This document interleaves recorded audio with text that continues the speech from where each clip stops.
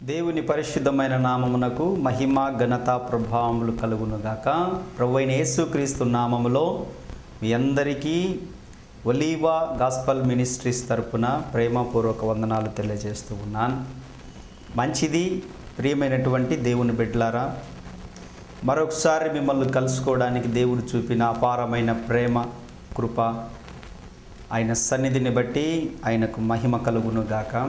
వారముల వెంబడి వారములు, మాసముల వెంబడి మాసములు, సంవత్సరముల వెంబడి సంవత్సరములు గతించిపోతున్నప్పటికీ ఆయన కృప మాత్రం మన ఎడల మారక, మనల్ని విడువక, ఆయన తన అంబుల పొదిలో మనల్ని దాచుకుంటూ ఉన్న విధానము చాలా గొప్పది.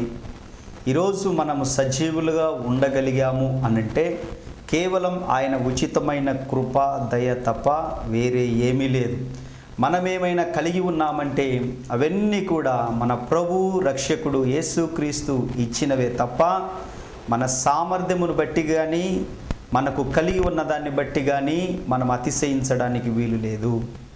కాబట్టి కొద్ది విషయాలు ప్రభు యొక్క లేఖనాలలో నుంచి మీతో మాట్లాడాలని నేను సిద్ధపడి ఉన్నాను. మీరు కొద్దిసేపు దేవుని వాక్యాన్ని వినగలిగితే దేవుడు కొన్ని ప్రాముఖ్యమైన విషయాలు మీతో మాట్లాడాలని ఆయన ఆశపడుతూ ఉన్నాడు. దేవుని వాక్యంలో నుంచి 122వ కీర్తన 1వ చరణమును నేను చదువుతున్నాను.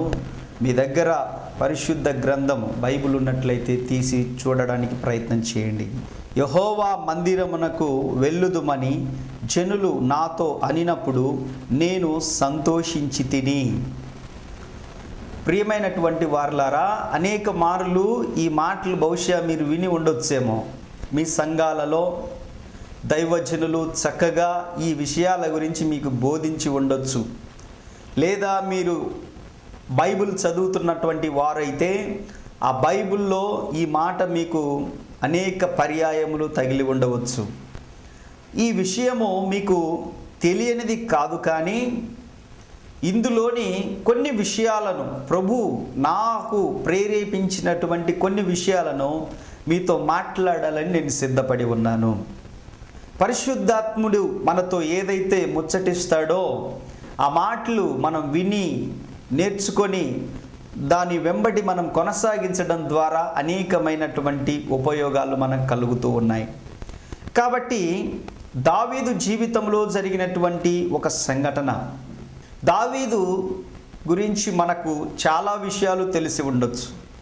చిన్ననాటి నుండి దేవుని యందు భయభక్తులు కలిగిన వాడని, గొర్రెలు కాసుకుండేటువంటి స్టేజిలో నుండి రాజుగా అతను దేవుని చేత దీవించబడ్డాడని, అతను దేవుని గురించి ఎవరైనా మాట్లాడితే బహు రోషము కలిగిన వాడని, ఎలాంటి యుద్ధాలు చేయాలనో అలాంటివే చేశాడు, కానీ రెచ్చగొట్టిన వాళ్ళందరి దగ్గరికి వెళ్ళి యుద్ధాలు చేయలేదని, చాలా ప్రాముఖ్యమైనటువంటి యుద్ధాలకు మాత్రమే అతను వెళ్ళేవాడు.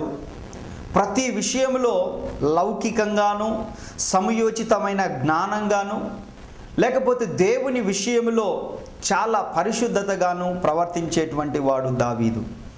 దావీదు తన జీవితాన్ని కాపాడుకోవడంలో చాలా తెలివి కలిగినటువంటి వాడు. దావీదు జీవితం రాజరికంలోనికి వచ్చినప్పుడు అక్కడ ఉన్నటువంటి కొంతమంది అలా వెళ్తూ ఉన్నప్పుడు వారిని పిలిచి అడిగాడు, ఎక్కడికి వెళ్తున్నారు మీరు? ఏ చోటికి వెళ్తూ ఉన్నారు? ఇంత ఉదయాన్నే బయలుదేరి మీరందరూ గుంపులు గుంపులుగా ఎక్కడికి వెళ్తున్నారు? తెల్లని వస్త్రాలు వేసుకున్నారు, చక్కగా దేవదూతల్లాగా ఉన్నారు మీరు, మరి ఎక్కడికి బయలుదేరారు ఇంత ఉదయాన్నే అని అడిగాడు. అడిగితే వారు అంటున్నారు కదా, అయ్యా మేము యెహోవా మందిరమునకు వెళ్తూ ఉన్నాము, మేము పరిశుద్ధుడైన దేవుని మందిరానికి వెళ్తూ ఉన్నాము. ఈరోజు మేము సజీవులుగా ఉండడానికి కారకుడైనటువంటి దేవుడు, ఈరోజు మేము 3 పూటల భోంచేస్తున్నామంటే కారకుడైన దేవుడు, ఈరోజు మేము ఆరోగ్యంతో ఉన్నామంటే, ఆయుష్తో ఉన్నామంటే, సంతోషంగా ఉన్నామంటే కారకుడైన దేవుని దగ్గరికి మేము వెళ్తున్నామయ్యా అని వారు దావీదుతో మాట్లాడినప్పుడు దావీదు ఒక్కసారిగా ఆశ్చర్యపోయి అతని లోపల రాజ్యాన్ని గురించినటువంటి ఆలోచనలన్నీ వెళ్ళిపోయి, అతను రాజైనటువంటి విషయాన్ని మరచిపోయి, తన స్థితిగతులు అన్నీ మరచిపోయి, తన హృదయం అంట సంతోషంతో నిండిపోయిందంట. ఎంత మంచి స్టేట్మెంట్ అక్కడ మనకు కనపడుతుందంటే, యెహోవా మందిరమునకు వెళ్ళుదమని జనులు నాతో అనినప్పుడు నేను సంతోషించాను, చాలా సంతోషపడ్డాను నేను. అవును, దేవుని మందిరానికి వెళ్ళడం అంటే నాకు చాలా సంతోషము అనేటువంటి విషయాన్ని అతను మాట్లాడుతూ ఉన్నాడు. చాలామందికి వారు అనుకున్న పనులు జరిగాయంటే చాలా సంతోషం. చాలామందికి చక్కగా వారు సరిగా ఎగ్జామ్ రాయకపోయినా మంచి మార్కులు వచ్చాయంటే చాలా సంతోషం. చాలామందికి వారు కోరుకున్న ఉద్యోగం వస్తే చాలా సంతోషం.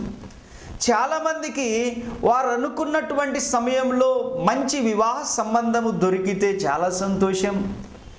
మంచి ఇల్లు కట్టుకుంటే సంతోషం. ఈ విధంగా చెప్పుకుంటూ పోతే చాలామందికి డబ్బులో సంతోషము, కొంతమంది బైక్ కొనుక్కుంటే సంతోషము, కొంతమంది కారు కొనుక్కుంటే సంతోషము. రకరకాలైనటువంటి పరిస్థితులలో మనము సంతోషాన్ని వెతుక్కుంటూ ఉంటాం. మంచిదే, తప్పేం కాదు. కారు కొనుక్కోవాలి, మన సామర్థ్యమును బట్టి బండి కొనుక్కోవాలి, మనకు ఇల్లు కావాలి, వసతులు కావాలి, అందులో మనం సంతోషిస్తూ ఉంటాం. మంచిదే. ప్రియులారా, నేను ఒక రోజున రెస్టారెంట్కి వెళ్ళినప్పుడు భోంచేయాలని అక్కడ ఇద్దరు యవనస్తులు పక్క టేబుల్ మీద కూర్చొని భోంచేస్తూ ఉన్నారు. మేము తింటూ ఉన్నాము. ఆ యవనస్తులది భోజనం కంప్లీట్ అవుతున్న టైంలో అతను అంటున్నాడు, ఆ కుర్రోడు యవనస్తుడు, అరే రెస్టారెంట్కు రాక ఎన్ని సంవత్సరాలైందిరా, ఈరోజు బిర్యానీ తింటే నాకు చాలా సంతోషంగా ఉందిరా, సూపర్గా ఉందిరా బిర్యానీ, ఈ బిర్యానీ తినడం వల్ల నేను చాలా సంతోషించాను అని అన్నాడు.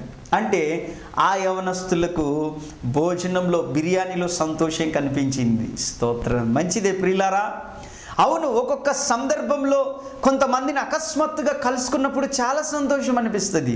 కొన్ని విషయాలు మన జీవితంలో ప్రతికూలమైన పరిస్థితులు మేలుకరంగా జరిగినప్పుడు మనకు చాలా సంతోషం అనిపిస్తుంది. అలాగనే వాటన్నిటికంటే ఎక్కువగా దావీదు దేవుని మందిరం పేరు మాట్లాడిన వెంటనే ఆయన చాలా సంతోషపడ్డాడంట. మీరు మందిరానికి వెళ్తున్నారా? మీరు దేవుని ఆలయాన్ని దర్శించడానికి వెళ్తున్నారా?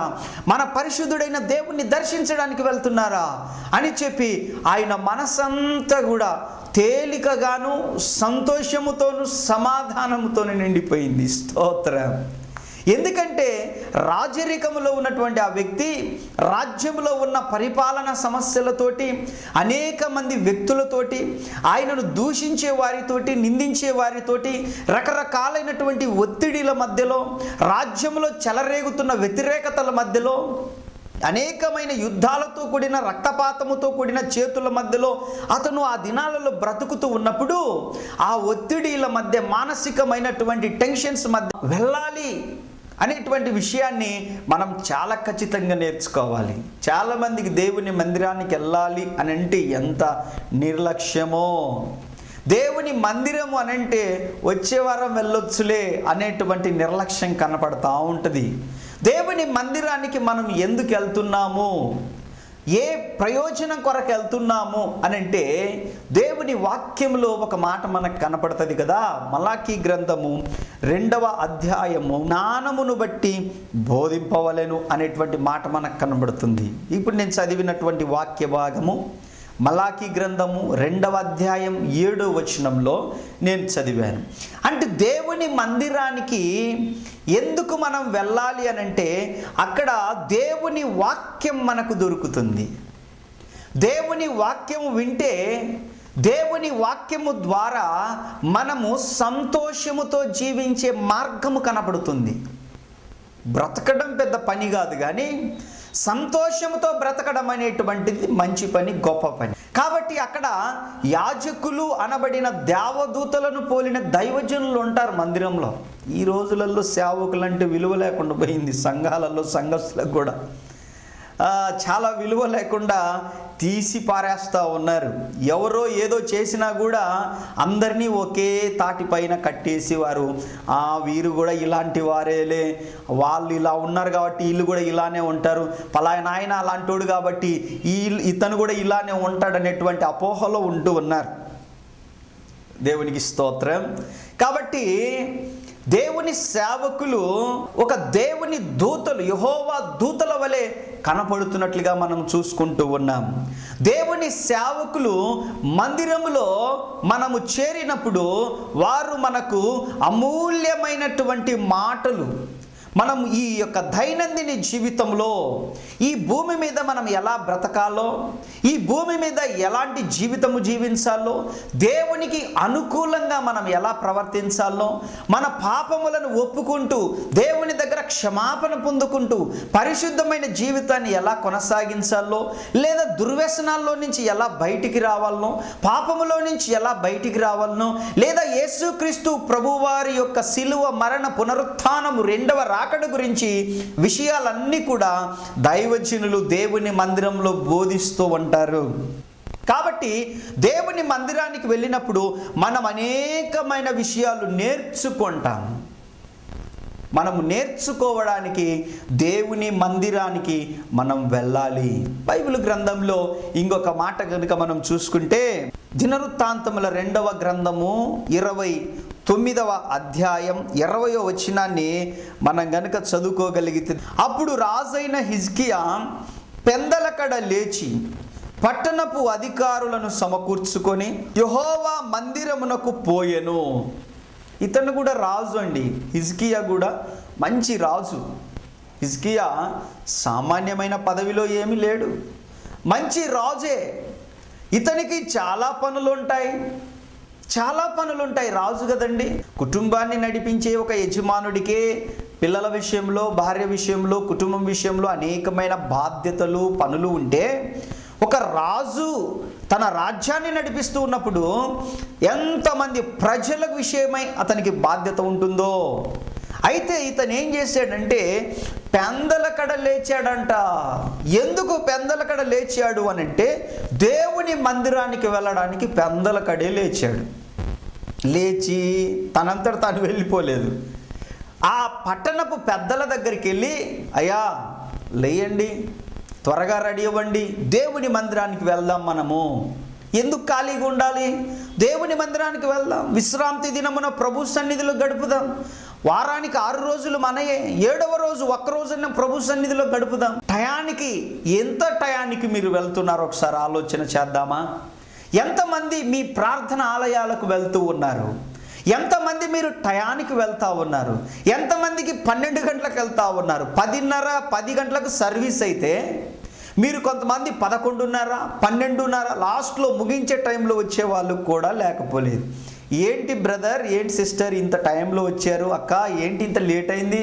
అన్న ఏంటన్నా ఇంత లేట్ అయింది అన్నా అంటే, పనులు ఉన్నాయన్నా, పనులు ఉన్నాయి. అవునా? ఒక గొప్ప రాజు అతను అంటున్నాడు, నా పనులన్నీ చక్కపరుచుకున్నాను, పెందలకడ లేచి పెద్దలను లేపాను, వారిని తీసుకొని నా ప్రభువును దర్శించడానికి నేను వెళ్తూ ఉన్నాను. స్తోత్రం కలుగునగాక. నా ప్రియమైన దేవుని బిడ్డలారా, మనకు చాలా పనులు ఉంటాయి.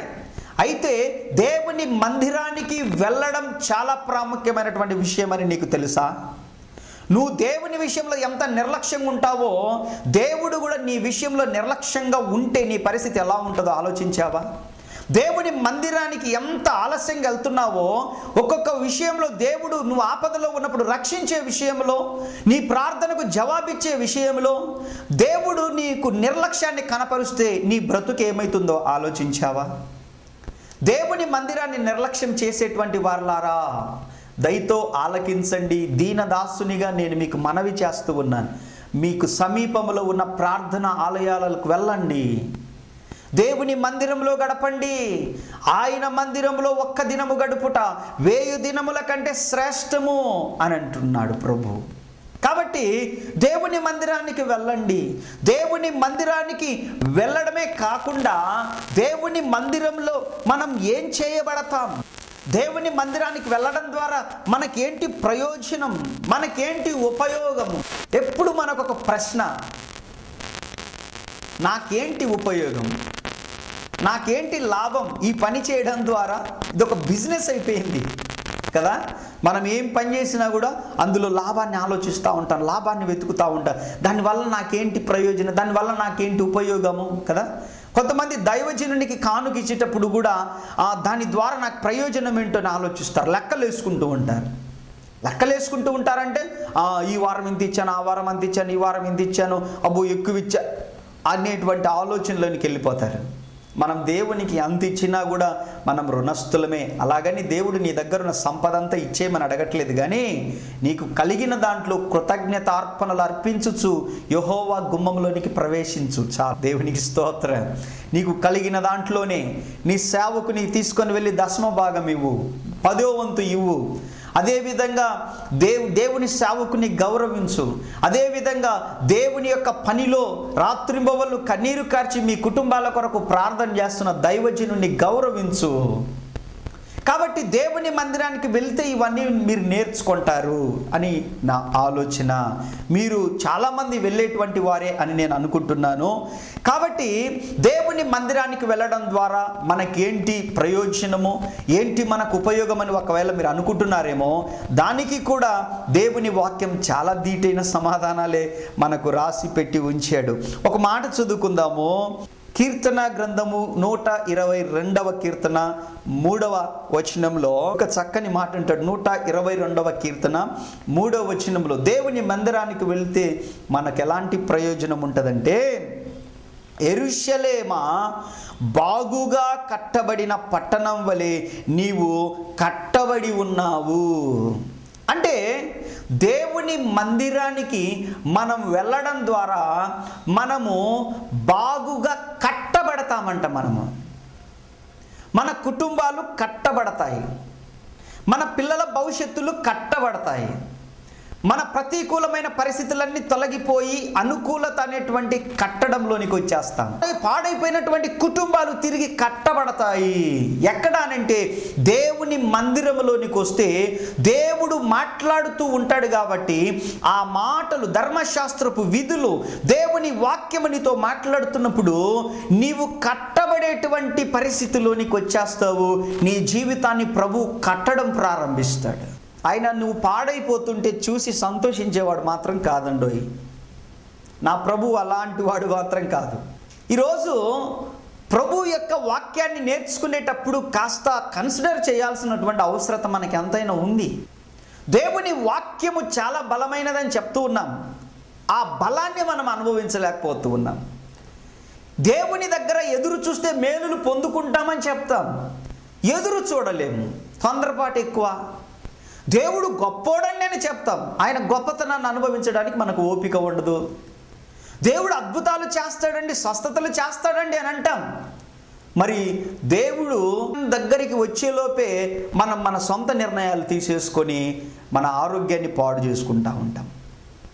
మరి దేవుడు ఏ విషయంలో నీ ఎడల నిర్లక్ష్యం చేశాడు అనంటే ఏ కోన కనపడదు. దేవుడు మన విషయంలో మాట్లాడుతున్నాడు. నేను మీ కుటుంబాలను కడతాను, నేను మీ జీవితాలను కడతాను, నేను మీ యొక్క పరిస్థితులను కడతాను. నీ పిల్లలు విడిపోయారా, నేను కడతాను. నీ కుమార్తె నీ అల్లుడు దూరంగా ఉంటున్నారా, నేను కడతాను. భార్యాభర్తలు సంబంధాలు తెగిపోయి ఉన్నాయా, నేను కడతాను. పిల్లలకు తల్లిదండ్రుల మధ్యలో అవగాహన లేక వాళ్ళు వీళ్ళు మాట్లాడుకోకుండా ఉంటున్నారా, సమాధానమే లేదా, నేను సమాధానంతో కడతాను, నేను ఐక్యతతో కడతాను మిమ్మల్ని అని అంటున్నాడు. ఆయన ఒక ప్రామిస్ చేస్తున్నాడు కదా. Why don't listen? ఎందుకు మనం వినకూడదు ఆయన మాటలు? ఎందుకు ఎదురు చూడకూడదు? ప్రభు ఏ విధంగా కడతాడో ఎందుకు ఎదురు చూడకూడదు? ఆయన కట్టేటువంటి వాడై ఉన్నాడు. ఆయన మన జీవితాలను కడతాడు. ఎందుకంటే ప్రభు నా జీవితంలో అలాంటి మేలులు చేశాడు. చెదరిపోయినటువంటి నా పరిస్థితులన్నిటిని కట్టాడు, ఆయన బాగు చేశాడు.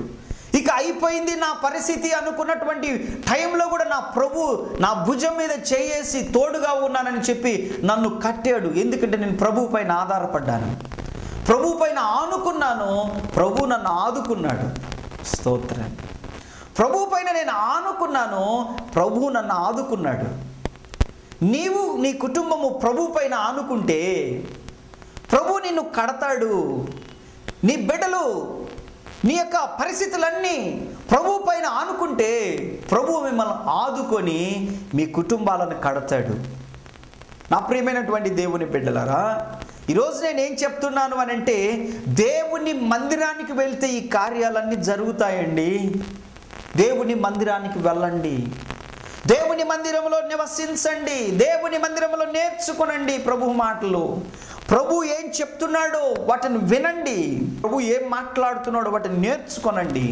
ప్రభు నమ్మదగిన వాడు, నీతిమంతుడు, చాలా గొప్పవాడు.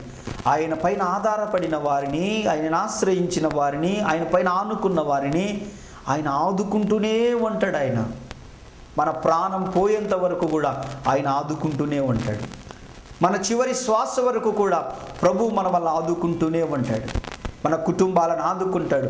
మన బిడ్డల చదువులు ఒకవేళ నిర్లక్ష్య స్వభావంలో వారికి అర్థం కాని పరిస్థితులలో చెదరిపోతున్నాయో ఆదుకుంటాడు. ఆయన కడతాడు. అందుకే అంటున్నాడు, ఐక్య పట్టణం వలె కట్టబడతాం. మనం ఎలా కట్టబడతాం? ఐక్య పట్టణం వలె, బాగుగా కట్టబడినటువంటిది. మన కుటుంబాలు బాగుగా కట్టబడాలంటే మనం దేవుని మందిరానికి వెళ్ళాలి. దేవుని మందిరానికి వెళ్తే దేవుడు మనతో మాట్లాడతాడు, మనం బాగుగా కట్టబడతాము. దేవునికి స్తోత్రం. ఎఫెసీయులకు రాసిన పత్రికలో 2వ అధ్యాయం 22వ వచనం కనుక మనం చదువుకోగలిగితే ఒక మాట మనకు కనపడుతుంది. ఆయనలో మీరు కూడా ఆత్మ మూలముగా దేవునికి నివాస స్థలమై ఉండుటకు కట్టబడుచున్నారు. చాలా చక్కగా వినండి. ఎఫెసీయులకు రాసిన పత్రిక 2వ అధ్యాయం 22వ వచనంలో, ఆయనలో మీరు కూడా ఆత్మ మూలముగా దేవునికి నివాస స్థలమై ఉండుటకు కట్టబడుచున్నారు. దేవునికి నివాస స్థలముగా ఉండడానికి మనం కట్టబడుచున్నాము. దేని ద్వారా కట్టబడుచున్నామంటే ఆత్మ ద్వారా కట్టబడుచున్నాం. మనం ఆత్మ ద్వారా కట్టబడాలంటే దేవుని మందిరానికి వెళ్ళాలి. దేవుని మందిరానికి వెళితే మనం ఆత్మ ద్వారా కట్టబడతాం. పరిశుద్ధాత్ముడే మన జీవితాలను కడతాడు, మన కుటుంబాలను కడతాడు. ఆయన మనల్ని కట్టాలంటే మన జీవితాలను ఆయన చేతిలో పెట్టాలి. స్తోత్రం. ఏం చేయాలండి? ఆయన మన కుటుంబాలను కట్టాలంటే, మన జీవితాలను కట్టాలంటే, నా జీవితమే ఒక అనుభవం అండి. నా జీవితంలోనే ప్రభు అనేకమైన కార్యాలు చేశాడు. నా సంఘాన్ని కట్టాడు, నా కుటుంబాన్ని కట్టాడు, నా మైండ్ సెట్ను కట్టాడు, నా పరిస్థితులన్నిటిని కట్టుకుంటూ వచ్చాడు ఆయన ఆత్మ ద్వారా. స్తోత్రం. ఆయనకే మహిమ కలుగునుగాక. నా ప్రభు యేసుక్రీస్తుకే మహిమ కలుగునుగాక. నా ప్రియమైన దేవుని బిడ్డలారా, ఈరోజు ఒక దైవజనునిగా నేను మీతో మాట్లాడడానికి గల కారణం ఏంటంటే, నా జీవితమే మీ ఎదుట ఉంచుతూ ఉన్నాను. నా జీవితమే ఒక సాక్ష్యము, నా అనుభవాలే ఒక సాక్ష్యము. నా ప్రభు విషయంలో నేనే ఒక సాక్షిని ప్రభుకి. కాబట్టి నేను ఇంత ధైర్యంగా చెప్పగలుగుతున్నాను. నా జీవితాన్ని, సంఘాన్ని, నా కుటుంబాన్ని, నా యొక్క పరిస్థితులను కట్టినటువంటి దేవుడు నిన్ను కట్టడా? అబ్రహాము నమ్మినటువంటి దేవుణ్ణి మనం నమ్మాం. ఇస్సాకు నమ్మిన దేవుణ్ణి మనం నమ్మాం. యాకోబు నమ్మిన దేవుణ్ణి నమ్మాం. వారిని ఆశీర్వదించిన దేవుడు, వారి కుటుంబాలను కట్టిన దేవుడు, చెదిరిపోయినటువంటి కొన్ని పరిస్థితుల మధ్యలో వారిని సమకూర్చి కట్టిన దేవుడు ఆత్మ ద్వారా మనల్ని కట్టడా అని అడుగుతున్నాను నేను. ఆయన కడతాడండి. ఆయన పక్షపాతం లేదు, ఆయన కడతాడు. కాబట్టి ఆయన అంటున్నాడు కదా, ఆయనలో మీరు కూడా ఆత్మ మూలముగా దేవునికి నివాస స్థలమై ఉండుటకు కట్టబడుచున్నారు. స్తోత్రం. హల్లెలూయా. ఎలా కట్టబడుతున్నాం? నివాస స్థలం అంటే దేవుడు నివసించే కుటుంబంగా మన కుటుంబం ఉందా? దేవుడు దిగి వచ్చి మనతో ఉండేటువంటి కుటుంబాలుగా మనం ఉన్నామా? మన హృదయాలలో దేవుడు నివసించేటువంటి చోటు, హృదయం అనే చోటు ఉందా యేసయ్యకు మన హృదయాలలో? దుర్వ్యసనాలతో, పాపముతో, వ్యభిచారముతో, దుర్మార్గముతో, మోసపూరితమైన మాటలతో, రకరకాలైనటువంటి పరిస్థితుల్లో ఒకవేళ ఎవరైనా ఉన్నట్లయితే యేసయ్య ఈరోజు అంటున్నాడు, నేను నివసించేటువంటి నివాస స్థలముగా మీరుండాలని కోరుకుంటున్నాను. నేను నివసించేటువంటి నివాస స్థలముగా మీరుండాలి. అదే నా ఆశ.